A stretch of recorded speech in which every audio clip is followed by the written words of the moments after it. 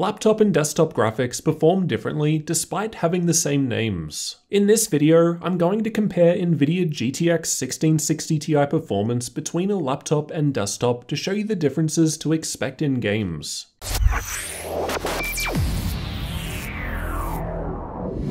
Let's start by looking at the differences in specs between the desktop and laptop 1660 Ti.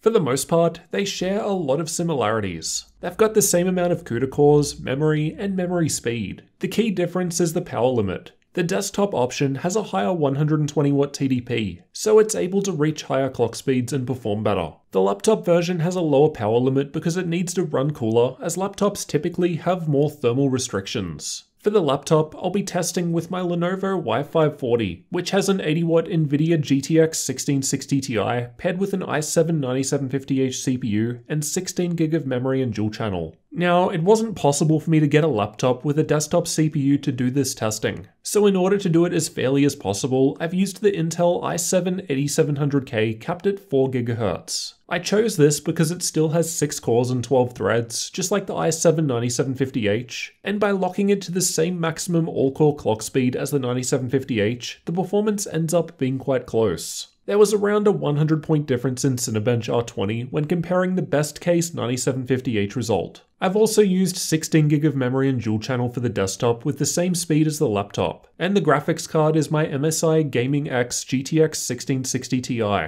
This isn't a perfect comparison, as there are naturally differences between the platforms with laptops and desktops. That's just the way it is. However, I've tried my best to minimize the differences as much as possible, so that we can get a fairly good idea of GPU-only performance. I've also tested both machines with the same Windows updates and Nvidia drivers. So with that out of the way, let's get into the results. Red Dead Redemption 2 was tested using the game's benchmark tool with the highest settings available. In this test, the desktop graphics was 17% faster when compared against the laptop graphics. Call of Duty Modern Warfare was tested in campaign mode, and I went through the same section of the game on both machines. This game saw the largest difference out of all titles tested, with the desktop graphics a massive 24% higher in average FPS, but a much larger 37% boost to 1% low. Shadow of the Tomb Raider was tested with the built-in benchmark, and this was another above-average result for the desktop graphics, which was 21% faster than the laptop in this test. Control was tested by walking through the same section of the game on both machines. In this game, there was a smaller 17% higher average frame rate from the desktop. Smaller than the other games, but still a fair improvement. Borderlands 3 was tested with the benchmark tool, and the desktop graphics saw a 16.5% higher average frame rate when compared with the laptop result. Battlefield 5 was tested in campaign mode, using the exact same section of the game for the testing. There was a far lower difference between the two in this test, with the desktop graphics coming out just 4% faster.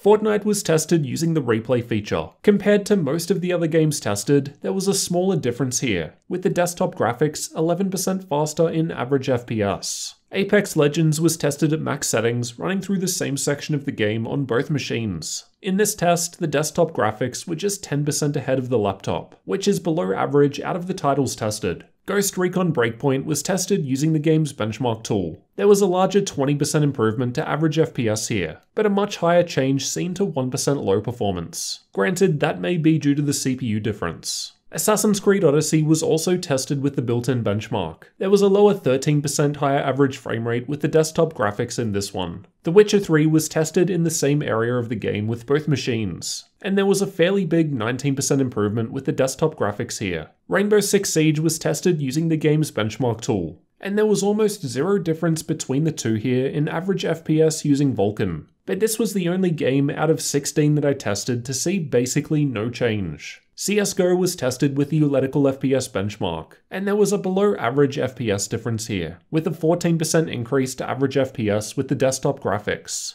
Generally in this game, the CPU matters more than the GPU though. Overwatch is another less demanding game, and either option can still produce excellent frame rates even with the highest epic setting preset. However, the desktop still had a 19% lead when it came to average FPS. The Division 2 was tested with the game's benchmark tool, and there was a similar improvement to average frame rate here of 20%. However, there was a massive 81% boost to 1% low. Generally, 1% low changes are more sensitive to the CPU, so it's hard to say how much of this is due to the 8700K. F1 2019 was also tested with the built-in benchmark, and this game saw the third largest improvement out of all games tested with the desktop graphics, which was coming out 21% ahead, though there was a smaller difference between the 1% low. These are the differences when looking at all 16 games tested. On average, the desktop GTX 1660 Ti was around 15.5% faster when compared to the laptop GTX 1660 Ti. It really depends on the game. Some like Rainbow Six Siege saw essentially no difference, while others scored more than 20% higher. Here are the differences in temperatures. It's worth noting that the results will vary between laptops, and even based on the graphics card in use in the desktop. So these are just the differences between the hardware I've tested here. With the desktop, the cooling isn't shared with the processor, so it runs cooler. Plus the GPU has way more dedicated cooling area. As the laptop has shared heat pipes between the CPU and GPU, I've included results with and without the CPU being hit with load, as the CPU would get put to work in an actual game. These are the differences in power draw from the wall with The Witcher 3 running on both at max settings. The desktop was using 63% more power in this test, but keep in mind that its CPU is also more power hungry. Obviously the desktop would have done better if I didn't cap the CPU, but the point was to try and compare the GPU in the laptop and desktop as fairly as possible. So all other aspects need to be on a level playing field. In general, higher CPU performance with the desktop should result in increased 1% low performance, so more stability. So then, which should you get? Laptop or desktop graphics? In the end, the question as to whether or not you need a laptop depends on how much you need portability. If you don't need portability, build a better performing desktop PC for less money. It'll run cooler too. If you need to take your machine with you, then a laptop is a better choice. And even with the laptop version, the 1660 Ti is still a nice sweet spot, currently capable of playing pretty much any game you can throw at it with good settings at 1080p.